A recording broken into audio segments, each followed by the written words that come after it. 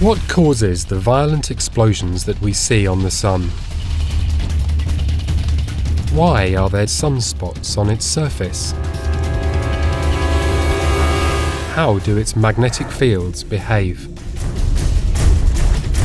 The Sun may be close to us, but it is constantly raising new questions for the world's astronomers to answer.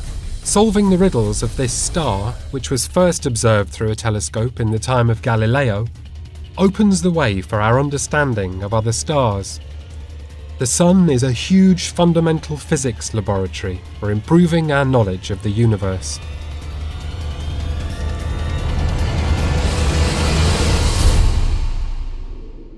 The Sun is the star at the centre of our solar system and the largest source of energy within it. It is the only star in the whole of the universe that we can observe from the Earth in detail.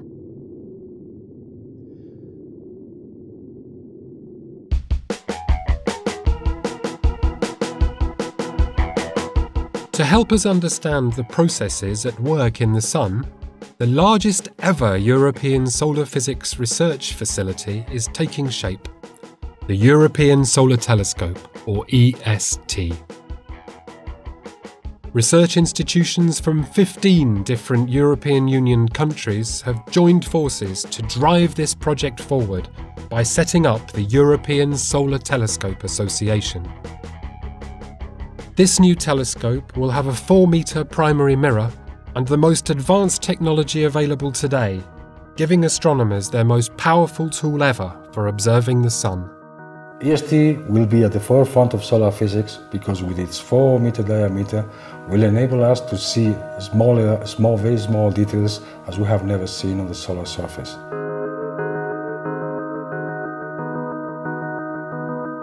And we will see how the magnetic field emerges to the surface, how it interacts with the plasma, how this magnetic energy is transformed into thermal energy, and how finally all this energy is dissipated in the form of flares or ejections of mass to the interplanetary medium.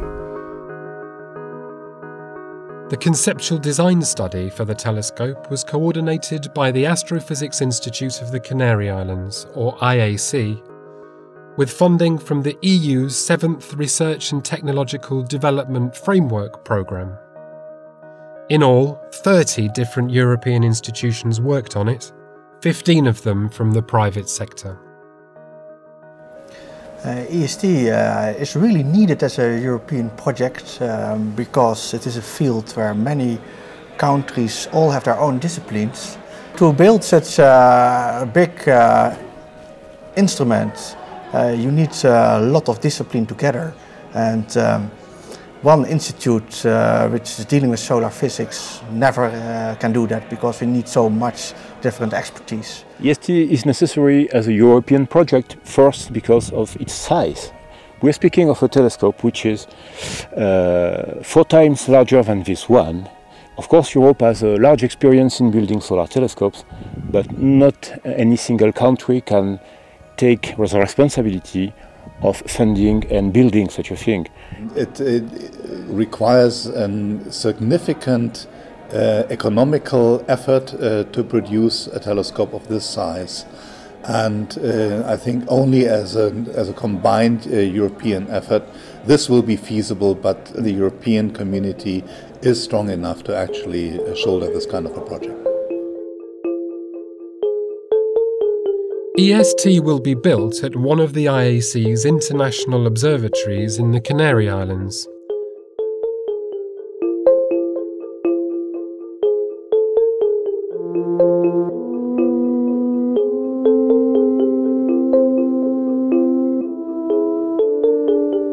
The Teide Observatory on the island of Tenerife,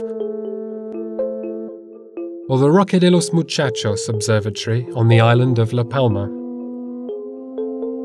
They are both among the world's best locations for solar observation.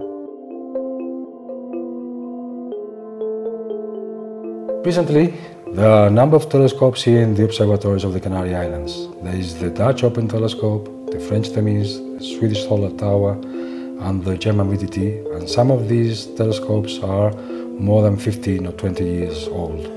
Present infrastructures can help to make to achieve the EST in many ways. We can, at a smaller scale, already now test the technologies which will be needed for the European Solar Telescope. In particular, test special instrumental concepts, test again adaptive optics, and in particular test all the data analysis and management techniques that will be absolutely necessary for the EST. The Canary Islands are an astronomy reserve, one of the few places on the planet where the quality of the sky is outstanding for modern astronomy. This is equally true at night, as the recent opening of the Gran Telescopio Canarias, the world's largest optical infrared telescope, has shown. As with GTC, building and operating EST over a lifespan of 30+ years will have a huge impact on science, technology, culture and society as a whole. It will also provide a major stimulus for economic development. Many technologies, of course in the primary, with the polishing, new way of polishing, the new technologies used to support and to work in real time with the segments, a very powerful secondary mirror and of course in the instruments. Due to the GTC, this technology has been developed in Europe. My advice to the team that is developing the European Solar Telescope is that it's possible. And for the authorities that this is an opportunity.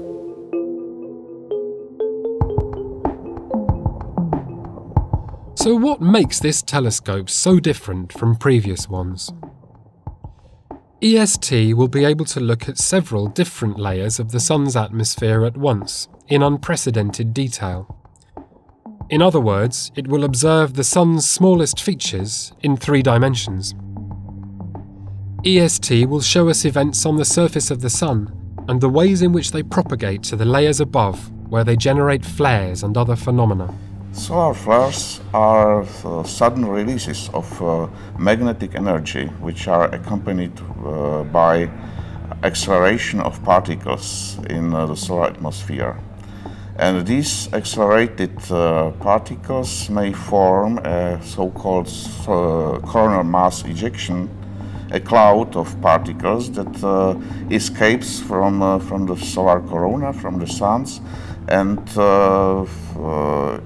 flies through the interplanetary space and may collide with our planet. The Sun's atmosphere is characterized by the presence of powerful magnetic fields. They are the cause of the enormous sunspots on its surface. Without magnetic field, the Sun would be a very boring star. There would be no sunspots, no flares, no coronal structures, no prominences, nothing. And the magnetic field is really the crucial ingredient in the Sun. The magnetic field is able to store energy. It's pushed around by motions in the solar atmosphere, and then this energy is stored in the magnetic field and then suddenly released in terms of big explosions that we call flares, or in ejection of plasma and magnetic field in the form of coronal mass ejections. This suddenly released material sometimes heads towards the Earth and can damage satellites in orbit and pose a threat to astronauts. It can also wreak havoc with power stations on Earth. Solar storms like these also give rise to natural phenomena like the aurora borealis. Until now, scientists have been unable to look at these magnetic phenomena in detail. EST will reveal them to us and help us to understand how they're created by the Sun. The European Solar Telescope is a 4-meter class telescope, so it's much larger in diameter than any existing telescope. And the large diameter gives us 2 advantages. One is that we can see features that are much smaller, more detailed than we have ever been able to do before. The other advantage with the large diameter is that we get more light. And it may seem strange, but in solar physics we're actually light starved. We don't have enough light to do what we want to do. And that is because we split the light into color, into polarization, to extract all the information. EST will use sophisticated instruments for this ambitious mission. The instruments will produce such a large amount of data that processing it quickly enough will be a challenge in itself. The project must also overcome technological challenges if it is to achieve its scientific goals. Challenges like multi-conjugate adaptive optics systems and thermal control. These systems will be used for real-time correction of image degradation caused by disturbances in the atmosphere and to reduce the risk of the telescope overheating when exposed to the sun for long periods during observations. Technological challenges like these are a great opportunity for companies working in the sector to innovate. Science is one of the main driver for high technology industry. So a very innovative project like EST, that is a 4-meter new class solar telescope, will open important perspective for European high technology industries, because a lot of improvement in the thermal control, new materials, new optical materials will be necessary. The European Solar Telescope has a very innovative conceptual design that will require the special technological developments in the fields of optics, instrumentation or mechanisms that for sure will imply the involvement of the industry, private industry, in the early phases of the project. This is a compelling reason for EST to be on the list of large research infrastructure projects currently being considered for funding.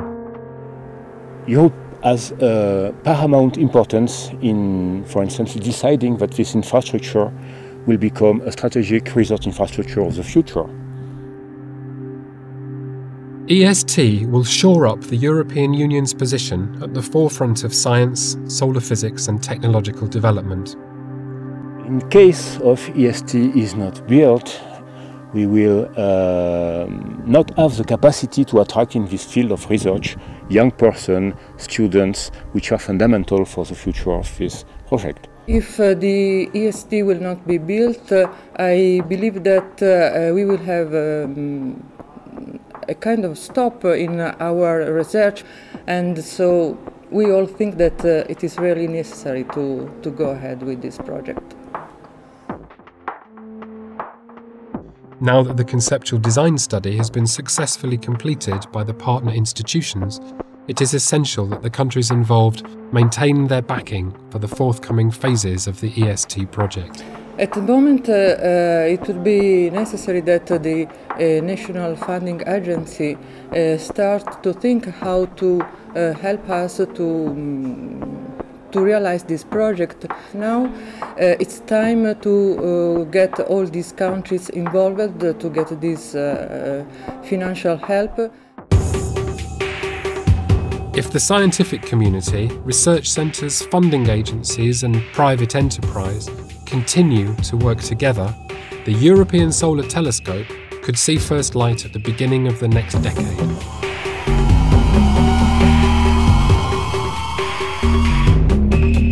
It would be a turning point for solar physics, a window into the workings of the star that life on Earth depends on.